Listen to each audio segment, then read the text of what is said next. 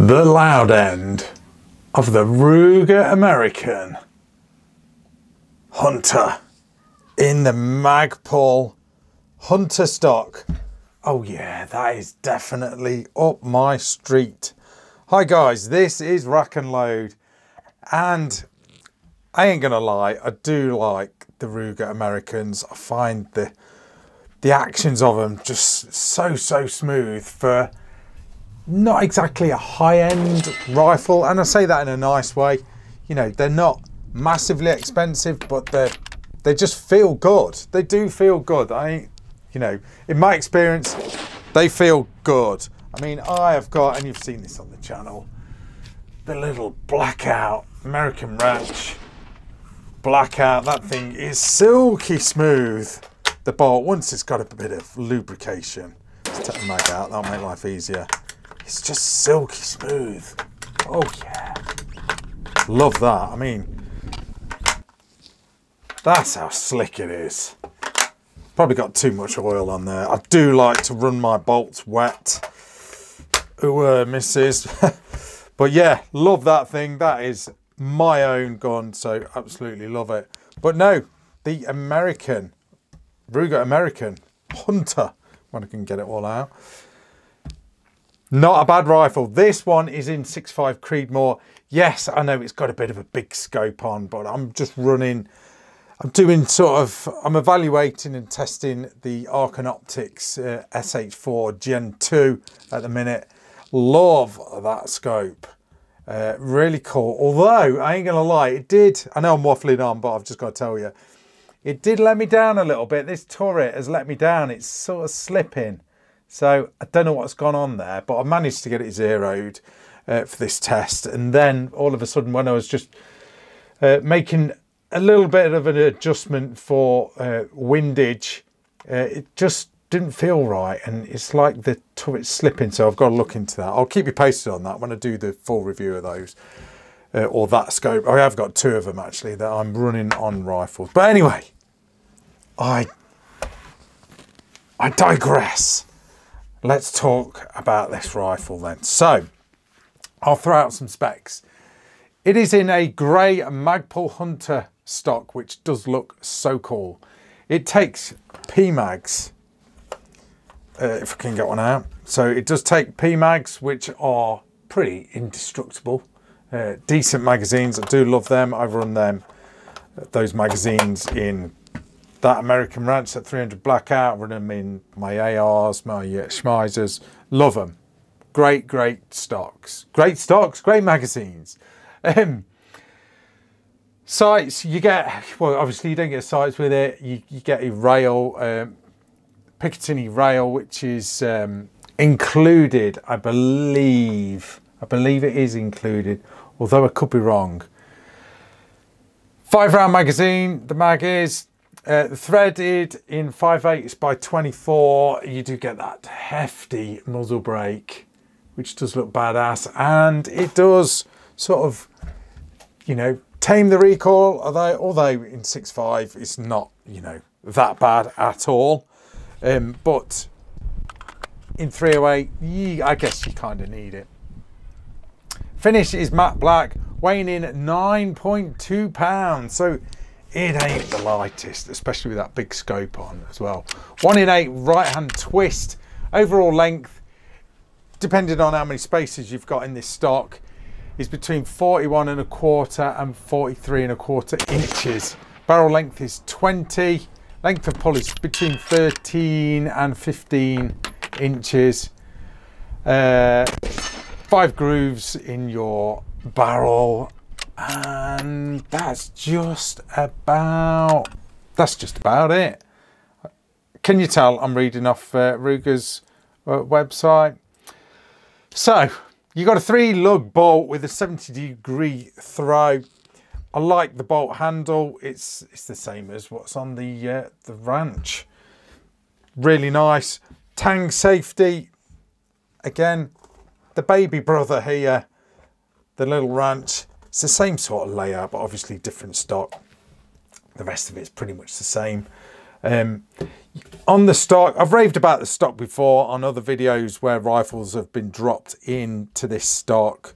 I think it was a Remington that I did where it was in the Hunter stock. So I'm not going to go too mad on the Hunter stock, but it is very cool. You've got M-lock slots here. Spacers, you can adjust spacers, sling swivel. Yeah, I think, yeah, there's sling swivel on, sling swivel. You have this sling area right there. Okay, so that's on front. Sling swivel stud up front here as well. Soft recoil pad, which is very, very nice indeed. Do like that.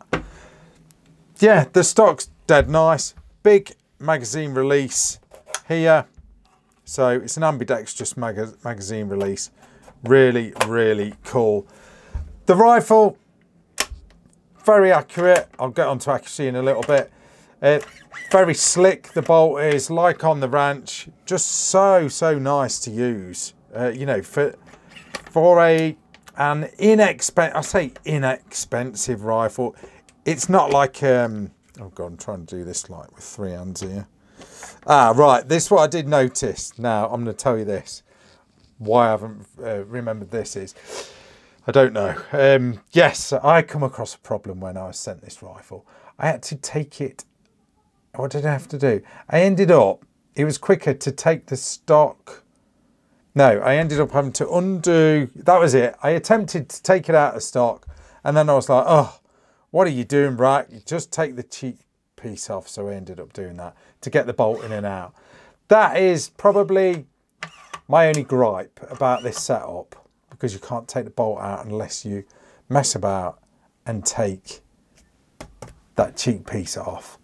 That is a bit of a faff, if I'm going to be honest. And there's no quick way of sort of raising that up or anything.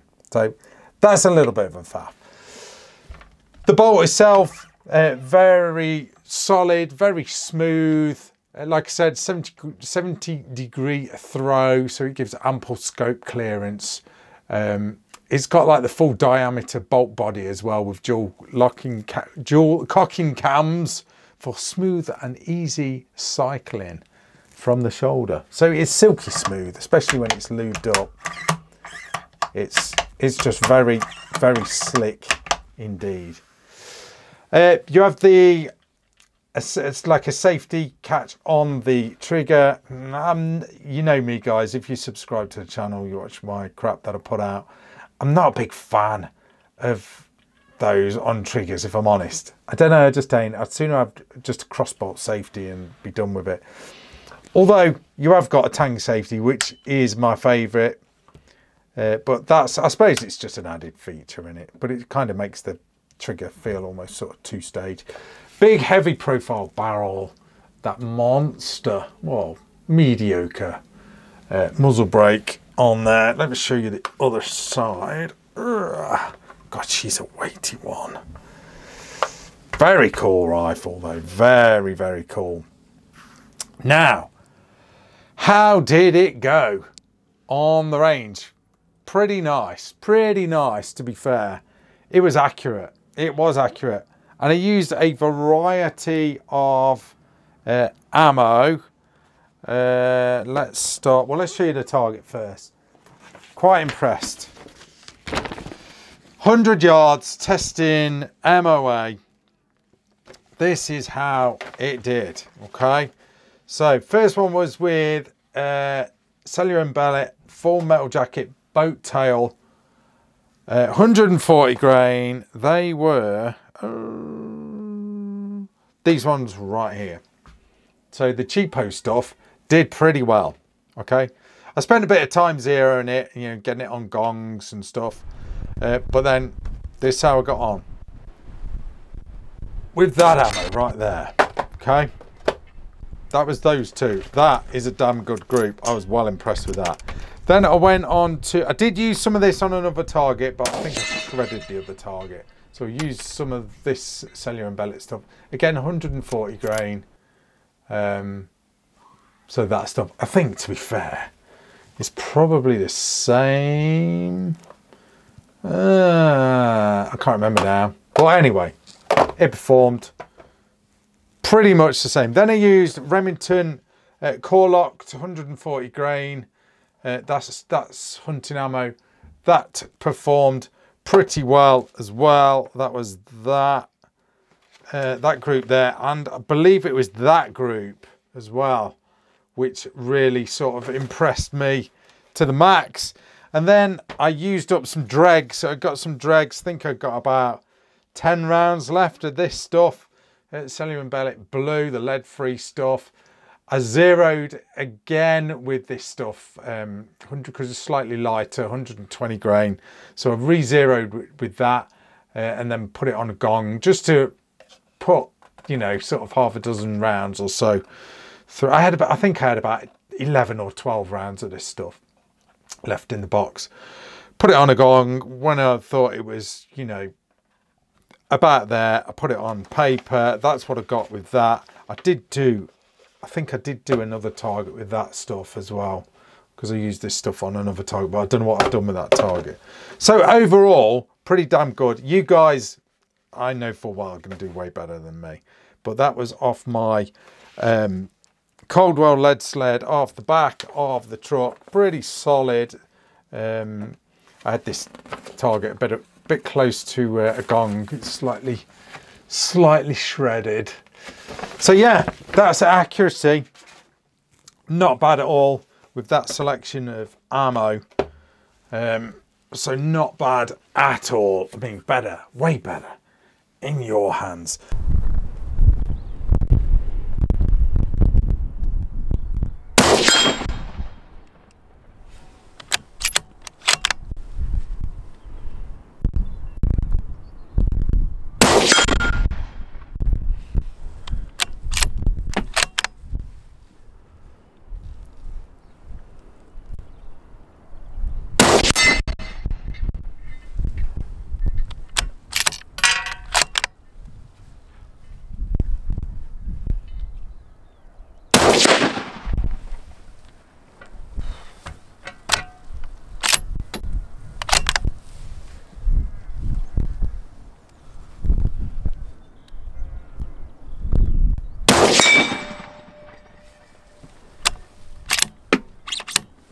Let's give the trigger a pull, see what she's doing. We are clear. Safety off. Got the safety off, yeah.